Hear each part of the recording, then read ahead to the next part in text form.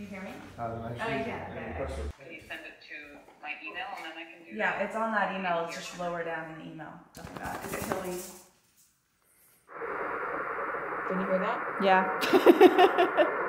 Okay, so for this conversation, you designed the course, which is kind of a unique situation since I will be racing in Edmonton, and to have like a close family member so involved with the race, I feel like is a bit of an advantage. So what would be cool is if you could walk me through the course a little bit and talk about how you designed it. Edmonton's kind of unique because it has the river valley. So personally, I think that's exciting because you climb in and out of it, and it makes for a super hilly course, which is a lot different than a lot of other flat PTO races that we've done. From a broadcast perspective, the goal was to try to showcase Edmonton. We want people to see Edmonton and recognize that it's a beautiful place to come and visit. So in order to do that, we were trying to get the race course, the bike course specifically, to go into the downtown core as much as possible. So we created a sort of an ideal situation, what we wanted to do on the bike course. And then we have to work with the city to put together something that actually works in the middle of a busy city on a weekend.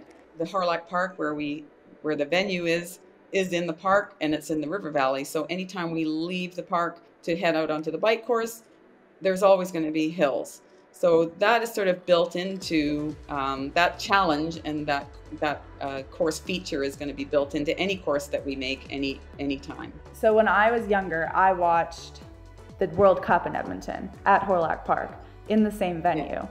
How similar is the course to the old World Cup that we used to watch? Is it obviously has to be longer than an Olympic distance? So is it multiple loops or is it one giant loop? All the races that we've done in the past have been the shorter distances. And the reason that we didn't cross the bridge for those is because we wanted to have lots of loops through the park for the spectators. Because the PTO event has the longer bike route, we have a bigger loop. So that way we can go to the other side of the river and we can use Grote on the other side. It's a really nice piece of road for an event organizer because Grote Road winds through the river valley, so it doesn't have any cross streets. So for us as for managing it, it's a really easy piece of the course to manage.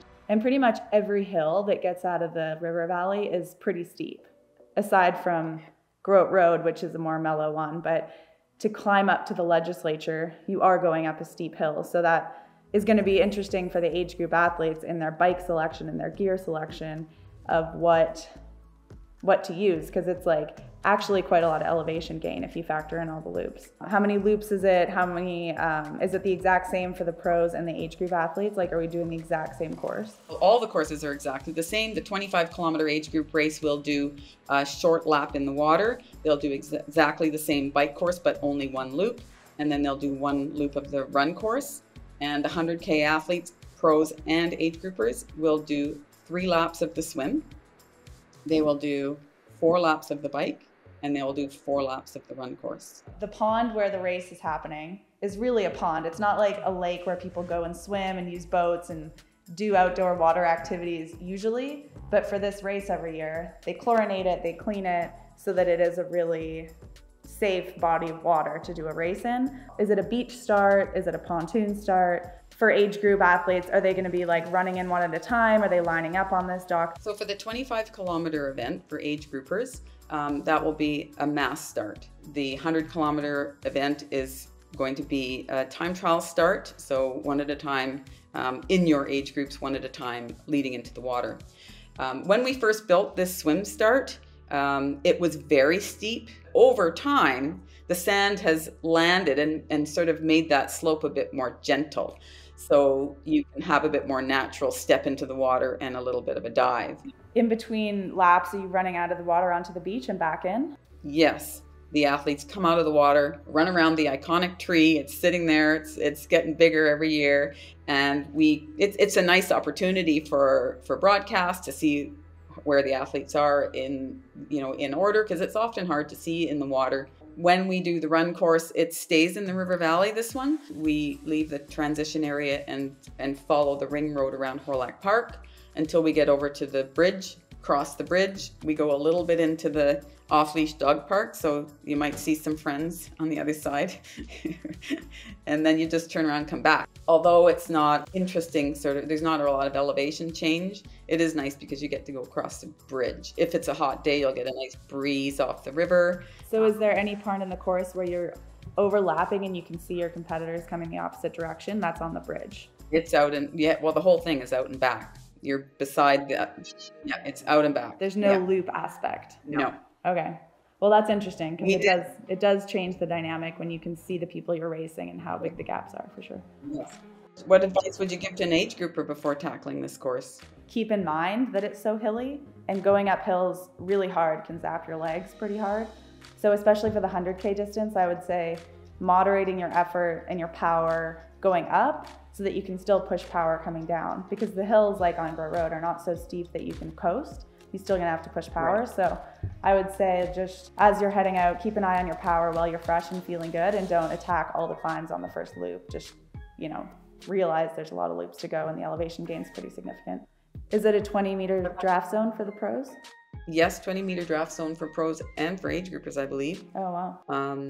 And so that's another consideration when we're making the course. You want to make it long enough so that you can actually have a decent capacity on the course without people not being able to keep that draft zone. Yeah, right. Because that's a big problem in a lot of age group races, is just too much. There's not enough room to spread out. So I think that there will be lots of room on this course to be very, very cautious on that 20-meter draft zone for the age groupers. There's going to be lots of room, I think. Yeah, which I think is an attraction for people that are mostly doing Ironman races, and there's just like 1,000 people in there. Yeah. Someone who's stronger on the bike can't necessarily use the bike to their advantage because they're just weaving the whole time around people. So having a bit of a bigger course with the TT start and fewer people is an appeal to someone who's strong on the bike.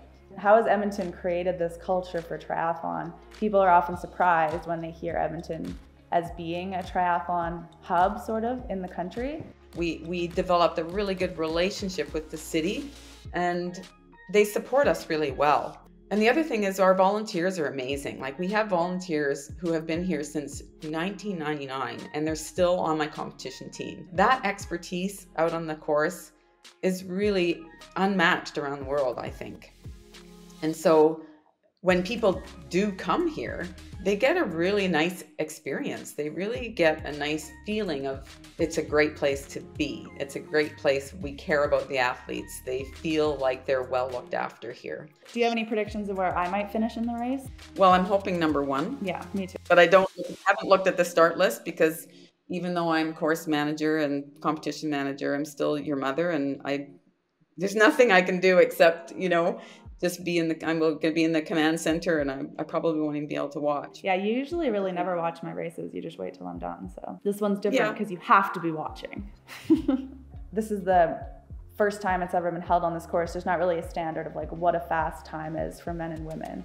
But I would say for an 80K, under 2 hours is going to be fast with the amount of elevation there is on this. It's really hard for me to predict like what Lionel Sanders will ride on this course. Right. But I predict he'll be very good at it.